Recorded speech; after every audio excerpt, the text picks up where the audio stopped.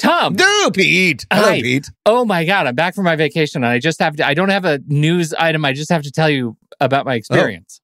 Oh, okay. I just have to tell you about I like what you're doing with your hands. Yeah. It was amazing. So I was talking to you as I was walking into this establishment when I was in the lovely town of Missoula. Any of our Missoula listeners, you have a lovely town.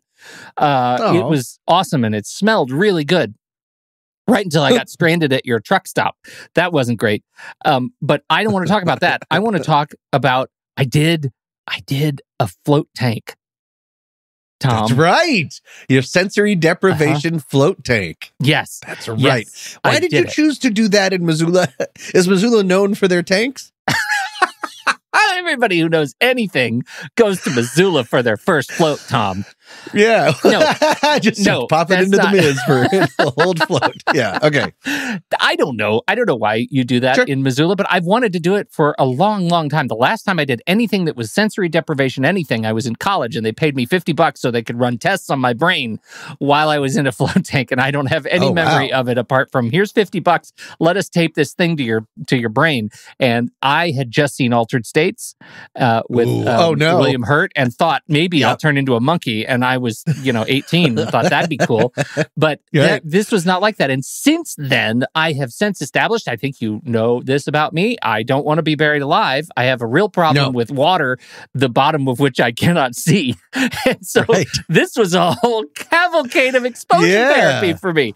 And so, because I also had read that doing a float is really, really good for your anxiety. And I thought, okay, if I have anxiety about being buried alive, hold my beer, anxiety float tank, right?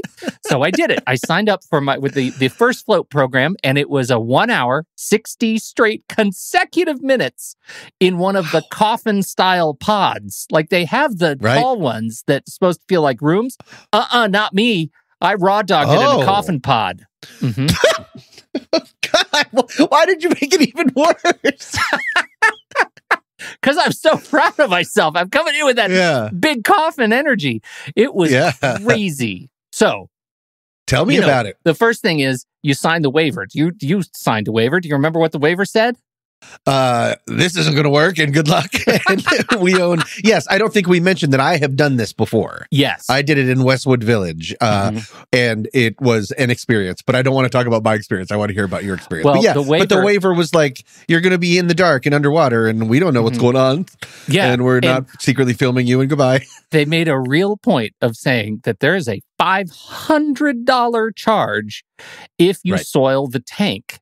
Gross. That's right. And I said, soil the tank. And the guy said it was late. There was nobody else there. It was a nighttime float. And he said, some people fall asleep and their bowels loosen. I said, you think I'm going to poop myself in your float tank? And he said, I'm not saying you're going to do it. I'm just saying we have to sign the waiver about that. Or your anxiety might lead you to throw up or something like that. I don't know. But I'm just saying it's expensive to clean these tanks because you got to filter them out. I said, okay, so I don't want to deal with any of that. I signed my name and pretended I didn't read it. And then he walked me through the rules. You have to shower beforehand, take a nice shower, scrub all the crust off of your bod. Then there were the things. You have to turn out the light because there's a light outside, like the shower light. Then you have to get in the tub, close the lid on yourself, and there is a fresh water, like a mustard bottle full of fresh water and a clean washcloth in a little basket hanging inside the float tank. And he said specifically, if there's anything happens and you get an itch, make sure you don't take your hand out of the salt water and rub your eyes with it because it's uncomfortable. And I said, okay, excellent. This is outstanding. I can follow these kinds of rules. So I took my shower and then I immediately got in the float tank on my hands and knees and closed the lid on top of me and realized, oh, crap, I haven't turned off the light. So I opened it up and standing on one leg still in the coffin tank, I reached out, turned the light, had an itch, immediately rubbed my eyes, and it burned so bad, I fell back into the tank and splashed in 12 inches of water and it was flushing up all over my face. And it was horrific. It was absolutely did the awful. Opposite of depriving yourself of sense. I got all of the sense. A sensory overload tank. It was sensory overload. And so I immediately, like, the only thing I could hold on to was one, the hinge of the thing and the handle that pulls the lid down. Of course, that's not very stable because it keeps coming down as I'm holding on to it and falling. And so I finally landed, and it panicked. Great panic, but it still had this the purple orb light was on.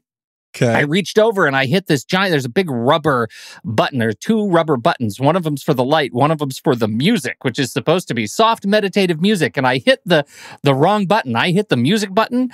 And I mean, the loudest music I've ever heard. This was like the loudest meditation jam I've ever heard. I don't know why it was so loud, but it was the loudest thing I've ever heard. And did I even mention you got to jam wax earplugs in your ears? I didn't even talk about that. I had to jam wax earplugs in my ears. I was totally doing everything wrong. But I finally did it.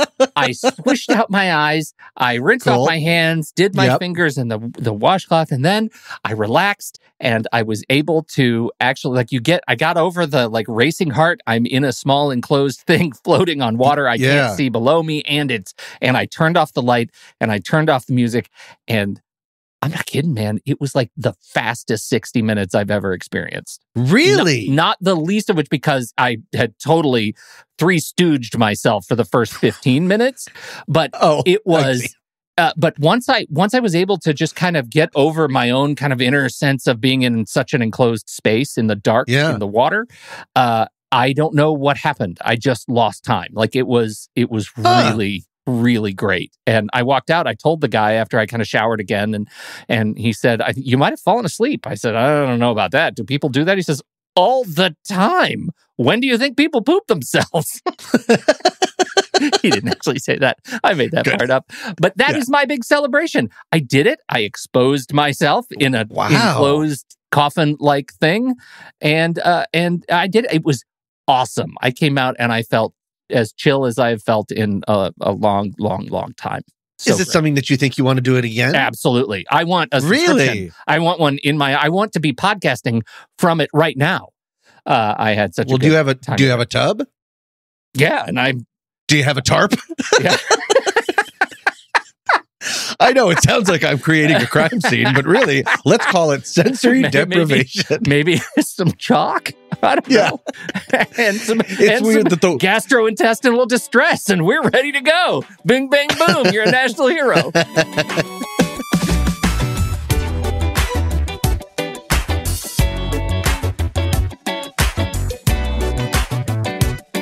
Welcome to What's That Smell, a sometimes funny podcast about humans and their anxieties. I'm Pete Wright. And I'm Tommy Metz III. Each and every week, we drag out one of our deepest, darkest anxieties into the light to share it, learn about it, and hopefully laugh about it with all of you. Reach out. Send us the story of your anxieties. Just visit the website, whatsthatsmell.net. And there's a button that says submit your anxiety. People are already doing it. And episodes have only just started dropping, and we got a new one. And I'm going to talk about that today. I can't wait. Spoiler. That's exciting. All I have to say is what's that smell? .net. .net. What's that smell? .net. For our German listeners.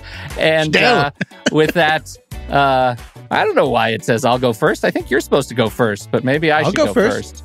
All right. Why don't you go first? Really? This is unprecedented. Okay. It says you should go first, and then you do your support spot. Good. We're going to be fine. Here we go.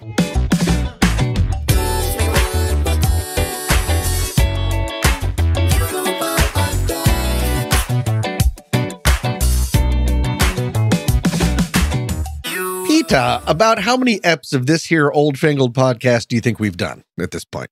Oh, is this a test? Do I need to just tell you? No, I think roundabouts is fine. 705?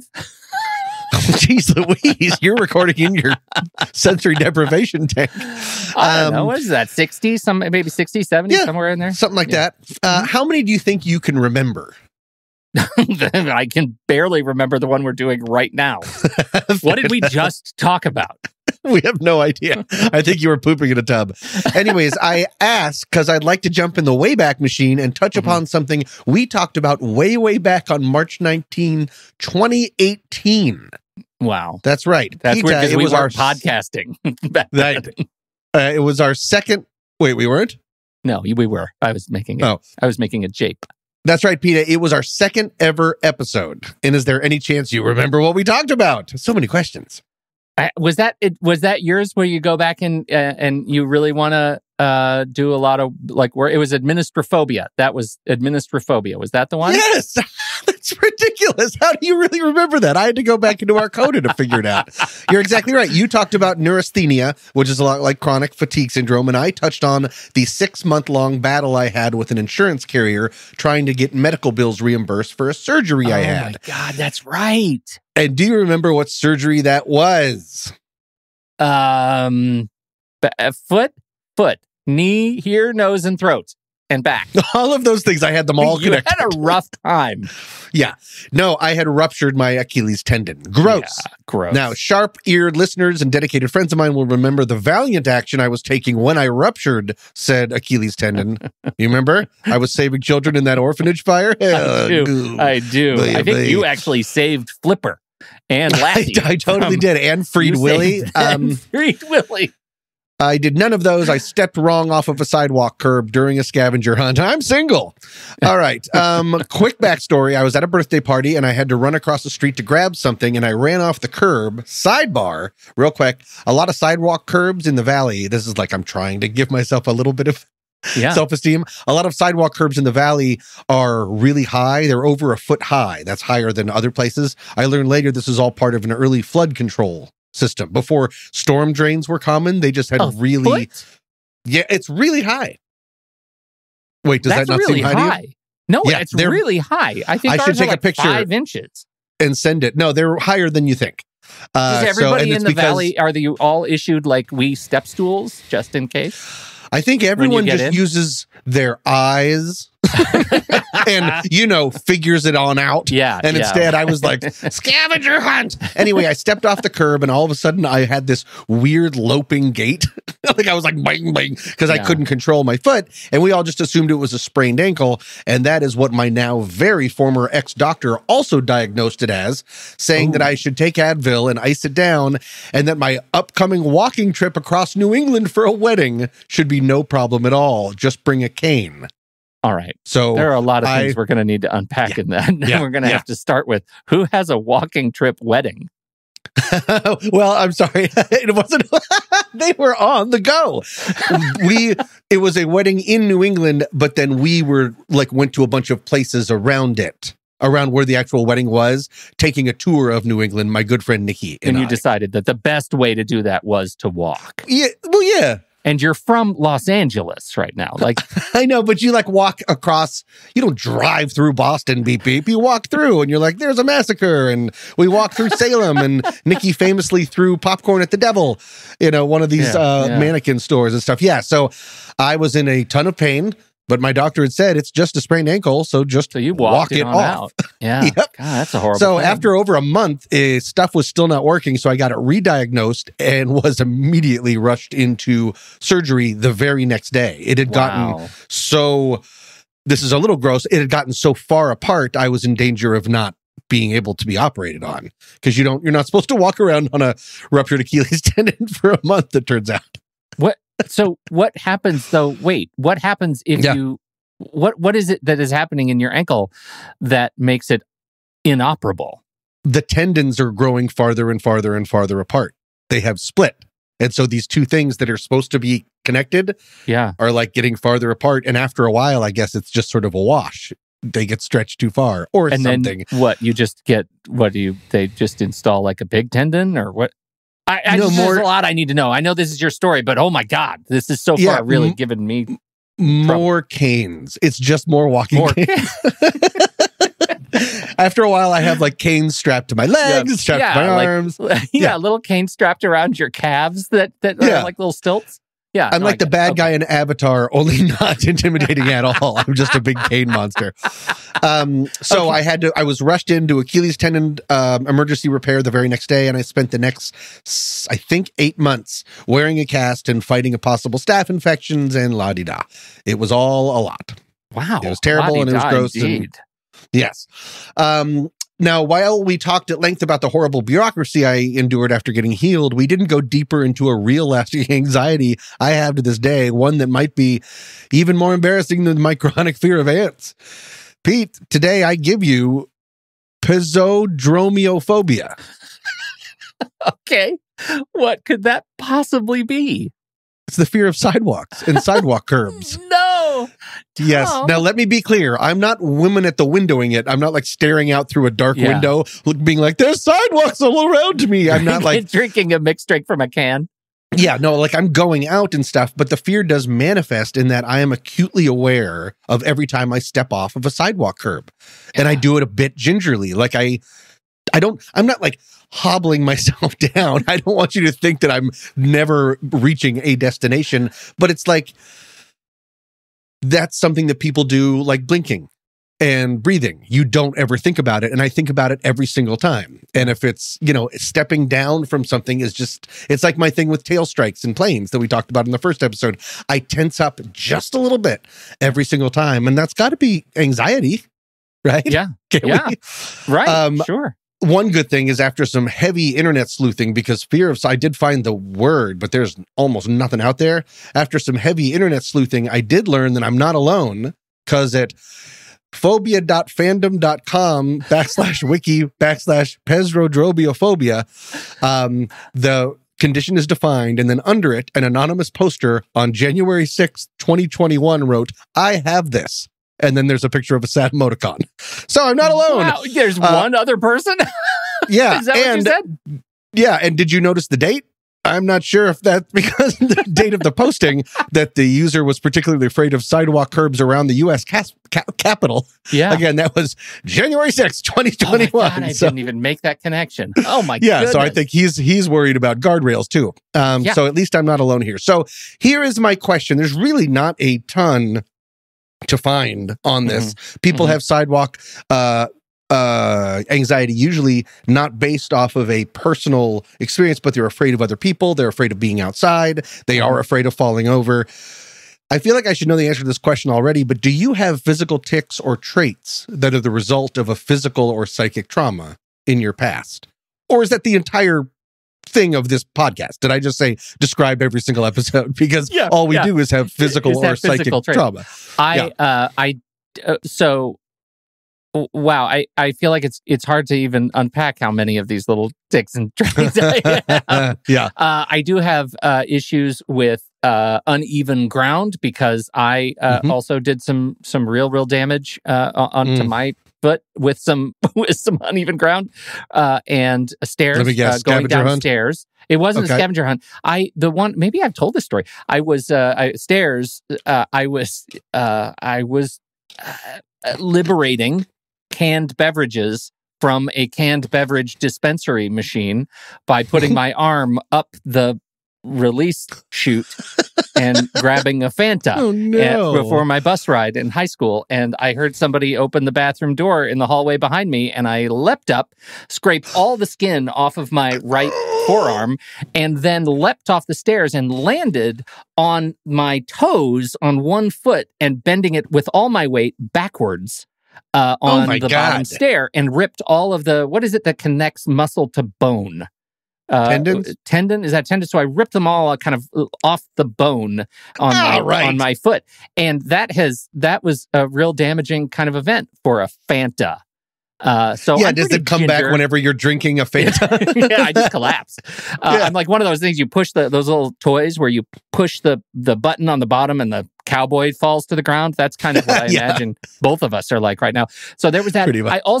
I have real trouble around cabinet doors, the high cabinet doors, because they are like when you open your dish door, and they're like right at my eyebrow level. And I've been clocked right in the face by a cabinet door, not because somebody opened it on me, but because it was open and I turned around and made a quick dash into the kitchen and literally walked into it and took the corner right under my right eyebrow.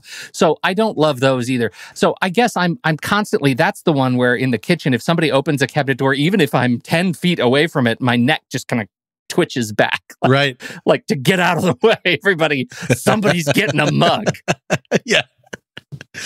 I apart from sidewalk curbs, I also like if I have to get on a chair to reach something high, Like, I'm very mindful getting back down. Like, it's the idea of stepping down from something, and I won't ever jump from something high, like a high wall or something like I used to. Yeah. So yeah, I mean, it spreads around, and that's just because, 6 to 8 months.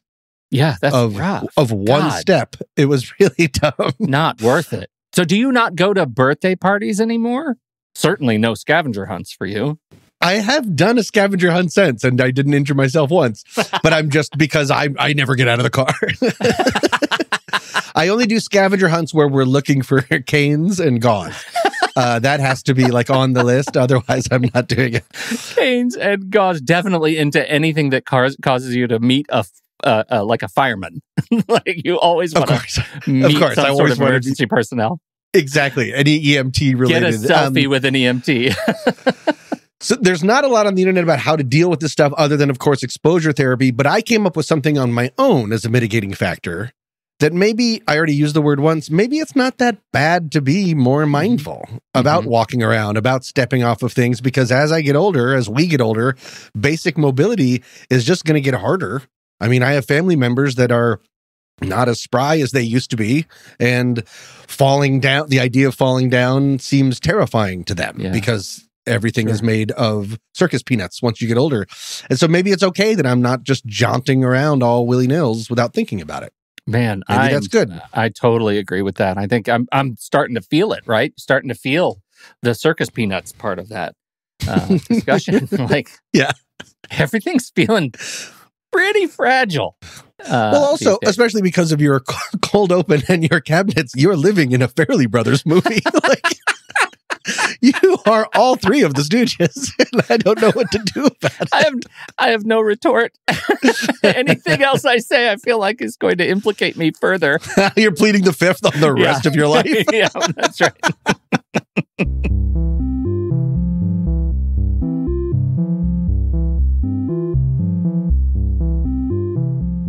Sometimes the difference between suffering and celebrating can come down to one simple thing: teamwork. This idea is perfectly illustrated in the parable of the long spoons.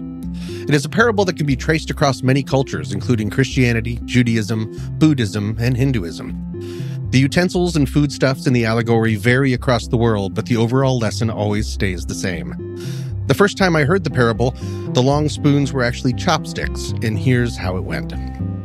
A man visits hell and sees a large room filled with people seated around a long table. The table is piled high with steaming, delicious food of all types. Yet the people around the table are starving and miserable. And that's because they are forced to eat with extra long chopsticks. They are so long that they can't manage to reach the food into their mouths. So in agony, they sit in front of all the food they could ever want, trying in vain to feed themselves and failing. The same man visits heaven and is surprised to see an exact replica of the room, the long table, and the people with the same extra long chopsticks. But this being heaven, these people are happy and well-nourished. What's the difference? They are using the extra long chopsticks to feed each other instead of trying to feed themselves. So by working together, everyone is well fed in heaven. Want a ticket to go to podcast heaven? Well, why not work together with Pete and I and become a Panic Pal today? By using your extra long chopsticks to type www.whatsthatsmell.net into Bing, you can click on a button and donate the one-time only low price of $35 to help keep this season in production. In addition to helping out Pete and I offset the cost of making this show, you will get early access to episodes, bonus member-only episodes, stickers, certificates, and so much more. So if you like the show, then dig in and become a Panic Pal today. And now, on with the show.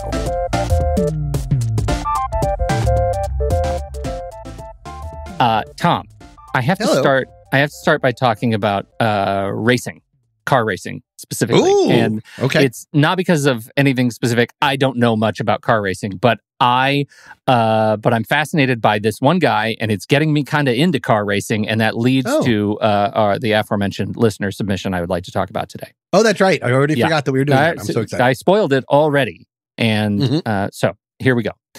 First of all, do you know what a Grand Slam is in the space of Formula One and Grand Prix racing?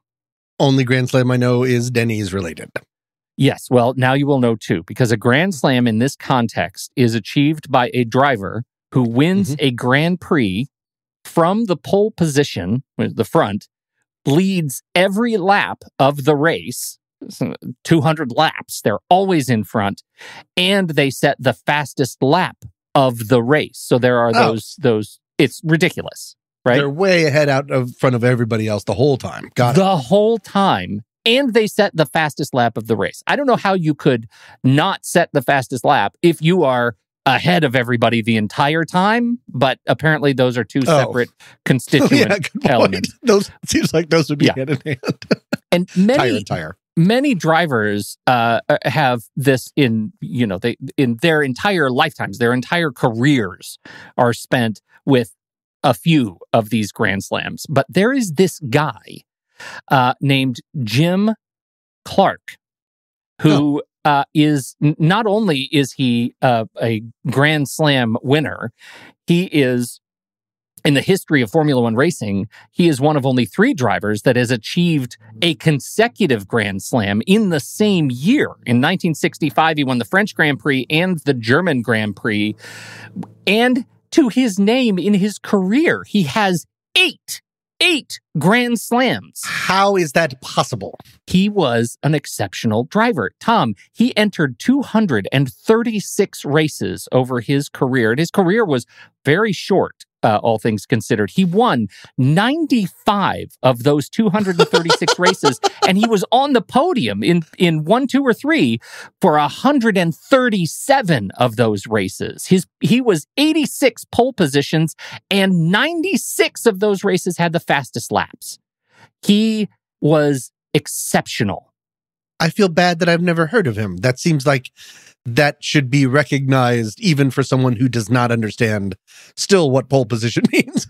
You said that's the first one when they're all in a line? I think that's where you're in front.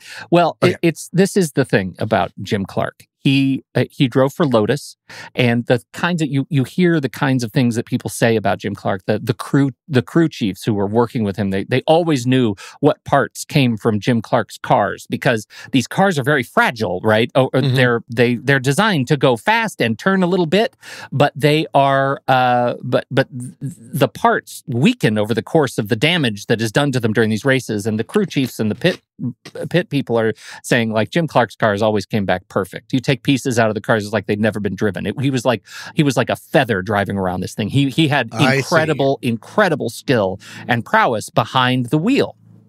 Wow. He was an exceptional driver. And then in 1968, I believe is the year, he had a deflating tire on the back of his car, and he careened off the German race. He was in a German Grand Prix, and he careened off the track at 175 miles an hour, broke his neck, died instantly. And his car was spread over 35 yards into the woods. Like, it was horrible. And the sport of racing lost a great, like, objectively great driver. Yeah. And he had only driven for like 14 years. Like, he was 32 when he died, and he drove every class. He even won the 1965 Indianapolis 500, and he was not even supposed to be a guy who could compete in the Indy 500 because he was a British F1 racer. There's no reason he should be able to compete, and he won it. So This guy was extraordinary. And I came away from this thinking, what a neat experience that this guy found his thing. Like, he was a young man and said, hey, I think I'm going to try driving, and ended up being exceptional at it. Like, he found his thing. This was his one thing, right? Yeah. This was his one thing. And of course, my anxiety brain doesn't look at that with any sort of joy for him. It says, oh, God. Oh, what's mine? What if we all only have one thing? He stumbled on his. What if I haven't found mine? And then I bring you to our listener submission. Okay. From Paul Ryan, parentheses, not that one. I was about to say something. Go ahead. He says, I have a career, been working for a lot of years, and in spite of some pretty good feedback on my work, I don't think I'm really good at my job. I hate the uncertainty that comes day after day, and I hate my brain for planting this seed of doubt that maybe I'm not good at anything. But at some level, I'd like to figure out what to do with my life that will give me satisfaction and belief that I'm doing what I need to do for myself and my family. I just don't know what that is. Tom, I give you purpose anxiety. Purpose anxiety. Ugh. How you feel? I get it. Yeah. Can you tell me what your purpose is? Have you found it? Are you doing it? Are you fulfilling your dreams and needs? I found one of the ways to make myself fall asleep at night is to just keep scaling back. Like my purpose is now, I think, just to remember to feed my dog at least once a day. You're making a difference. You're making a difference. So all of my research leads me to understand that I shouldn't worry about this one thing, philosophy. That's not, you happen to find a guy who found his and then died. So it really looked like all he had was this one thing and he was really good at it. Right. But look at Michael Jordan. I mean, right? Exceptional basketball player, middling baseball player. Maybe his one thing, maybe he had a thing, but he had quite a diverse career over the course of his career. So, there are things. You need to let go of certain things. So, but we're in a time...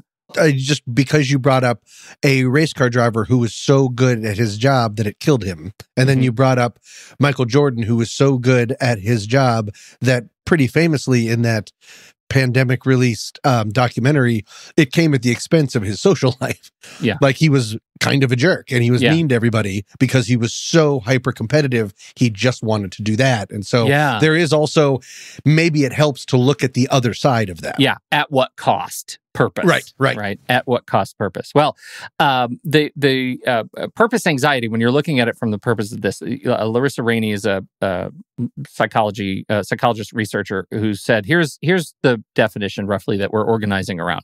Purpose anxiety can provisionally be defined as the negative emotions experienced in direct relation to the search for purpose. People who have found their purpose don't have a problem with purpose anxiety generally. They don't think about it. But this is, for those who don't feel like you have real direction, when you're feeling sort of rudderless, this is the anxiety that we feel when we don't have a sense of purpose, but are also aware that it's missing. People who don't have a sense of purpose and don't care about it don't have the anxiety, right? They live their lives and they're doing fine, right? You do your job, it's fine. But there are two different stages, apparently, that impact us here. One, we feel anxiety when we're struggling to actually uncover what our purpose is. This is Paul Ryan, not that one. Or we're attempting to enact. We've discovered what our purpose is, but we don't know how to live our purpose. We don't know what it means to actually be purposeful. We just know that there is a purpose for us, and we don't feel anxiety about not knowing what it is. We just don't know how to do it. Right. That track? It is a spectrum. It encompasses a range of emotions: stress, worry, frustration, fear. All of those things can get your heart racing, can give you real physiological trouble that we talk about all the time. But Rainey did some research on it and found that 91% of participants surveyed reported experiencing purpose anxiety at some point in their lives, more recently than early in their lives, meaning the last decade and a decade and a half has seen a real surge in use of the term purpose to define meaning in our careers, in our lives and families. That is a change over time. That you are feeling more anxiety over your purpose is relatively new in the human experience because of culture and those sorts of things. That feels right. Because I was thinking about when you were saying, if you're not worried about purpose and you're just going out and doing your job, then you're fine. It seemed like we have so much more of a, yes, but does my job make me happy mentality? Am I fulfilled versus it seemed like just before is like, I'm going to put on way too many coats and I'm going to go down into this cave and breathe as much coal dust as I can and then come home and eat a loaf of bread. Then because that's what you did and that's what your father did. And so, there seems to be, where does that come from? I want to blame movies and I want to blame advertising. Yeah, it's interesting. Part of it is that. The other is the whole positive psychology life coaching movement that has taken root over the last 20 years. That's true. Right? There's a real change in the way we talk about, building life systems and doing so in a way that fulfills us, right? That fulfills what we're doing. And they suggesting that the meaning of life is found in individual life purpose. Right? That you'll have a more meaningful life. Your life will mean something. And maybe this is a shift from finding purpose in religion, right? Finding meaning in religion. And now we're finding it in, candles and, hummus. Essential oils. I don't know. Yep. Essential oils. What do you do with hummus? I don't know. I love hummus. Essential hummus. Yeah. Is that your one thing? That's my one thing is hummus. God, I know my hummus. So in 2016, there's a large-scale global report backed by LinkedIn. And that showed that in some countries, over 50% of the workforce now rates, quote, purpose as important. And I would like to ask you what you think if you were to have to gauge how baby boomers, Gen Xers, and millennials rate purpose. Of those surveyed, what percentage would you say baby boomers rate purpose as the most important thing in their, more important than money or status? What percentage of baby boomers older than 54 at this point, would they rate purpose more important than money or status? And then Gen Xers, and then millennials. Well, they are the greatest generation. I guess I would think because of context clues, I would think that purpose, because going to war and stuff, that was always very important. But purpose, your own purpose versus just sort of doing the job, I would think it'd be a pretty low percentage. Okay. Lower than 50%, higher than 50%, lower than 25%? Lower than 50%. Lower than 50%. There's still a lot of percents in there, but I'm going to leave you with that. Now, do you want me to go? I'd like you to zero in, but I'm going to ask you to zero in more for Gen Xers and millennials. Gen Xers, is that me? Am I yes. I also don't really know what these terms mean, even though they are widely used and widely understood. Yeah, I think if I'm a Gen Xer, yes, you're a Gen Xer. I would say I think it would get more and more exponentially more important as time goes on. Mm-hmm. That the idea of individual purpose, individual fulfillment becomes more and more and more, especially with millennials, or at least that's the press that they get. Everything that we have is about participation trophies and needing to be fulfilled, and which I always get mad at that, because what they're doing is actually they're looking at old broken down systems and being like, it doesn't have to be like this. Yeah. Right. Why don't we stop kicking our own asses? Right. Does that help you at all, or do you really want numbers? Because I'm not good at this. I'm going to give you the numbers from this survey, and I think you will be surprised. Baby boomers, 48% of baby boomers rate purpose as important or more important than money or status. That's higher than I would have thought. 38% of Gen Xers. 38% of Gen Xers rated it's going the other way. It is going the other way. Guess what? Millennials. What? 30%. 30% of millennials say that purpose is as important or more important than money or status. Now, there are some complicating factors. Weren't we just saying that the whole new movement is headed the other direction? Yes, we are. But there are two complicating factors that go into this. Yeah. Number one, might not be that millennials don't prioritize purpose. And certainly when you look at surveys run by HR organizations, that's what they're hearing, that organizations with purpose tend to hire and retain people who are purpose-oriented. So that's one. But that millennials are in a place in their lives where they have to figure out how to eat and how to live. And therefore, money might be more important than purpose right now. Right? Oh, it's a priority thing. Now you start to look at what is the connection between money, resources, individual family income, individual income, and the positive psychology and life coaching movement. Right? So older people have more disposable income to invest in life coaches and positive psychology tools and a lot of hummus. And maybe less responsibility, so they can turn that inward now and try to be like, what is my legacy going to be? What is my purpose? That makes all the sense in the world when you put it out that way. Whereas like younger people are like, I'm just going to break my really long chopstick in half so I can possibly eat some of this stew. Yeah, I'd like to eat some of the beef. Yeah. So that I think that's a really interesting way to look at it. That doesn't change the fact that there is a very real sense of loss and longing when it comes to like you don't feel like you mean anything in the world. And that is the real anxiety here, right? And that can happen to anybody. I just think it's interesting to look at those statistics. So the misconceptions are, William Damon is a psychologist who has written something about some stuff about this that's pretty powerful and says there are two really important misconceptions. Number one is if you're feeling the anxiety, you likely have internalized the feeling that purpose is fixed or attainable, that it's a goal line that you can cross. And the truth is, purpose is not a goal. Purpose is not something you'll ever reach. Purpose is something you live day to day. It's just an arrow that motivates behavior and serves as an organizing principle for lives, right? It's not a race to finish. It's who you are every day. And fixating on what is out there in the future doesn't actually get you any closer to purpose, right? Only looking right now today, every decision that you make, is it living in accordance with the purpose that you have? So that's number one. Number two, purpose is big and grandiose. This one is like written for you. Damon says, many people hear the word purpose and they think of grand calling. Purpose sounds big, ending world hunger, eliminating nuclear weapons big, but it doesn't have to be. You can also find purpose in being a good parent to your children, creating a more cheerful environment at the office, or making a giraffe's life more pleasant. Literally, those words, giraffe's life. And then, of course, foster, feed your dog. Like, are you making your dog's life better? Yeah, then there is purpose.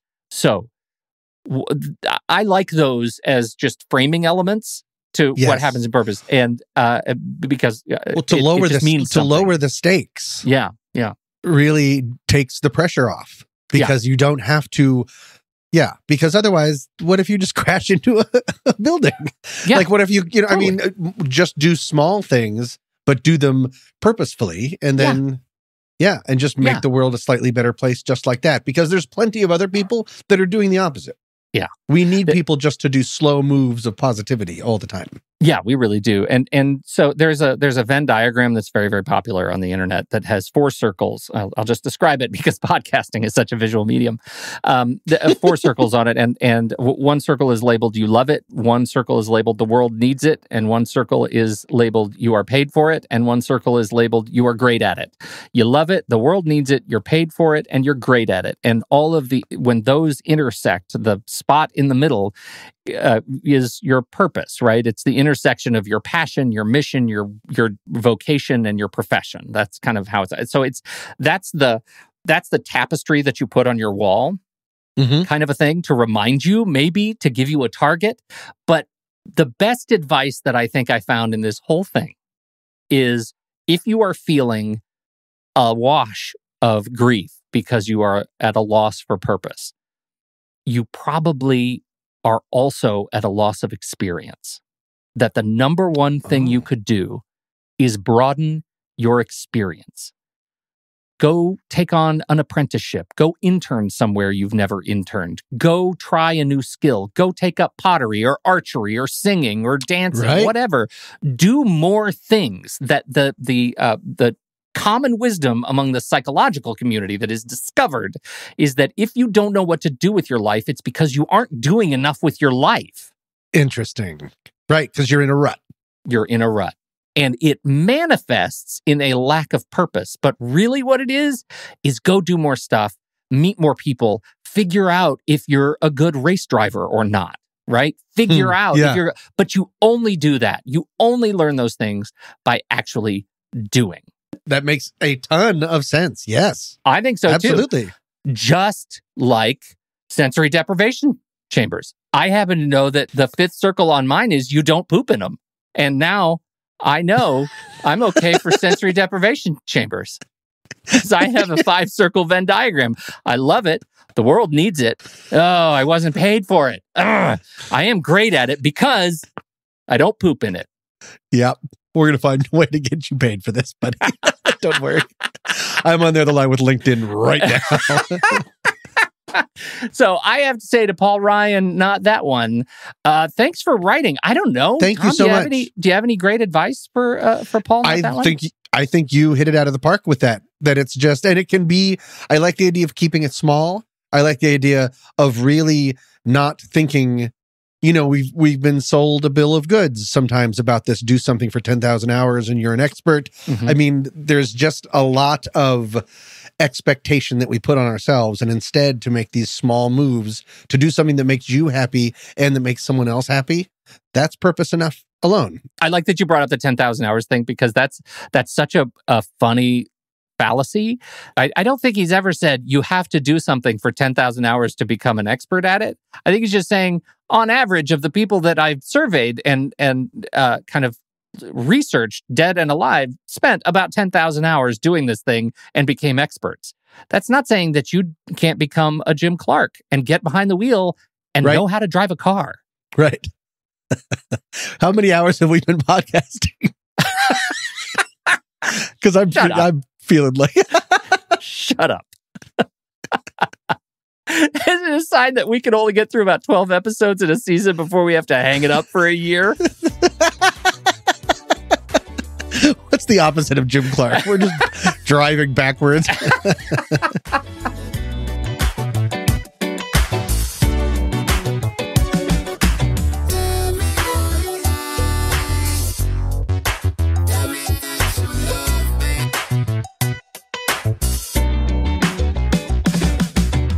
Thank you all so much for joining us for this episode. This week's tune is Tell Me All the Lies by Funky Giraffe. Coming up next week, she does do a cold open, which is weird. That takes a good 20. She does do a tight 2 to teach you something right in the middle of your session. She does. And then there's this weird, like, she keeps trying to get me to subscribe to different tiers. I don't quite know. Do you have an answer for me? Is that what your research is going to get to the silver bullet that's going to kill this werewolf? No, I don't have an answer. I think, is there such a thing as a back alley colostomy? Absolutely. It's back behind that. Yeah, I was going to say Jiffy Lube, but that's too on the nose.